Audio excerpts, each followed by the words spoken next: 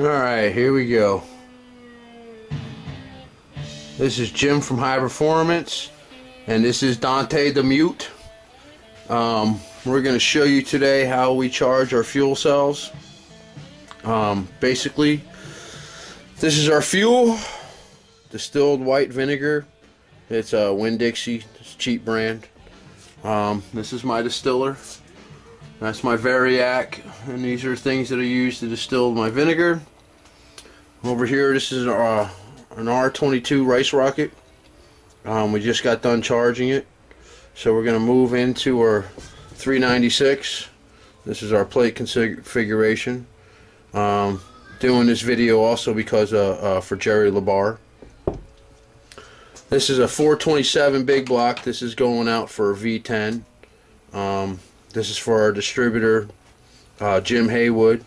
I think he is got it down packed. He's the man. This is a master fuel cell that's getting ready to get charged up, and this is for Jerry LaBar. Normally we let other people charge them, but we're going to start doing them ourselves so we can inspect them and make sure we have no problems going out the door. This is our pulse width modulator. This is our Stan Myers. This is what we use to charge our master fuel cells. We have to charge it from a 12-volt battery. Our distributors get all just these 8 bands here. Dante the Mute is hooking up the power to the cell. Here's our reservoir tank. What we'll do is when we charge our distilled vinegar, we always make sure it's up to here at least filled with charged. And then what we'll do is we'll add our distilled white vinegar. Here's some charged vinegar already. Voltmeter, amp gauge, you're going to need that. We have a second voltmeter. There's our temperature gauge. This is our flow pump back here. Underneath here, now you can put the hot plate underneath there. You can see it down there. See the lights on. Let's see here, it's off. I don't want to mess with it. You can see it's on. And what we're doing is we're going to heat the fuel cell to help it. And that's temperature for our tank here. Let's see what the inside temperature is. That's the tank temperature now. Inside temperature is 68. So the tank temperature was a little bit higher, not much. Okay, and then we'll go to our other heat temperature gauge, and then I'm going to show you something. What we always do is, this is what's different about us than everybody else. People are going around calling these wet cells, dry cells. We don't make that. What we make is a bipolar fuel cell. And then you can see here, get the compass all the way open. There's the compass open, and get it set. There's north. See it? Okay. So the cell's facing west. Okay. And now it's pointing north. We'll go to the back end of the fuel cell. And there we are, facing north again. Come away from the cell.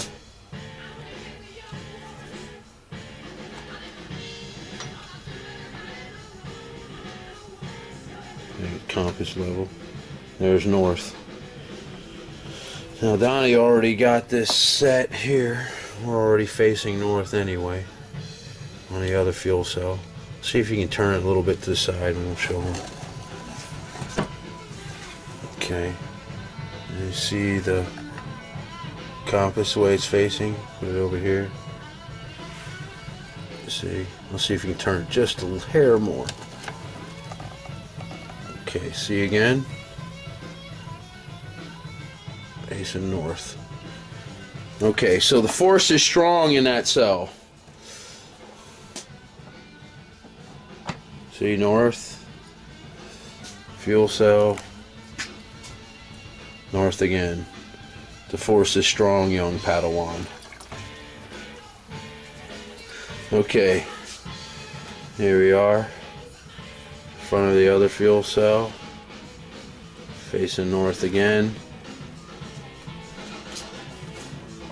Showing you all the, make it shorter now, here we go.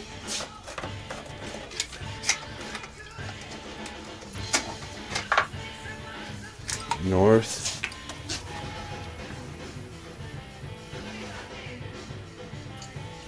North. Connie's adding some more fresh vinegar. Got the cell filling up. See, it just went down to the low mark, so he's going to fill it back up. Got to get the correct mixture. Start this off. Okay, just got that one filled. We got everything hooked up. We got power. Okay, he's got his valves open. Yes, valves are open. Let me put down my compass. Sorry, bouncing around here. Okay, might as well turn on your power, get your voltage hook up in your amp. I'm gonna put down this down here. Clear some bench room.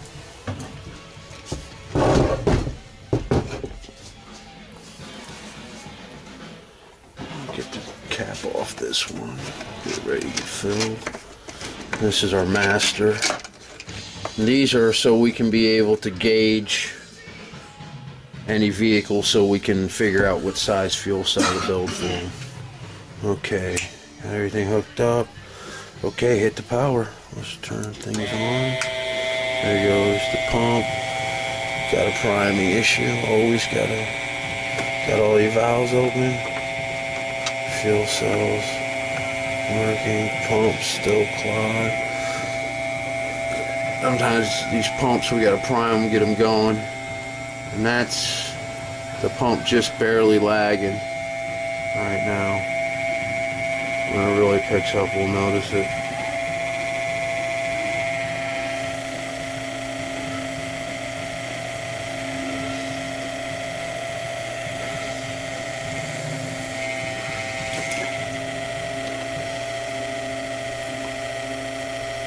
Still lagging.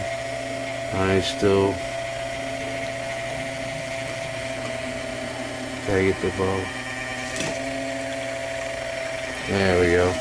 Now our pump's running. Okay.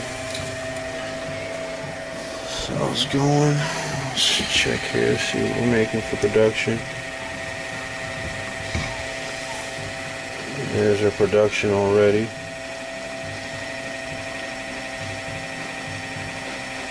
It's all about having the pre-charged vinegar, or otherwise you gotta wait approximately 4 or 5 hours depending on the weather. If the temperature ain't right. Now you notice, you see the temperature of the fuel cell already starting to go up because we put the hot plate underneath it. And there's the production that we're making already. Okay, now there's our volts. Let's turn this one on. Go to DC. 12.7. Temperature 72. And then let's shoot another. Or 71 on the inside. And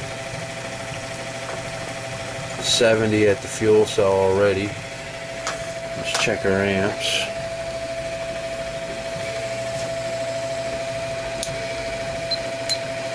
Okay.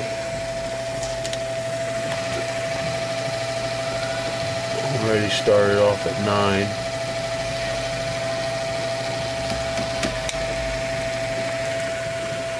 Now it takes us about 2 days to charge the vinegar. Alright, let's get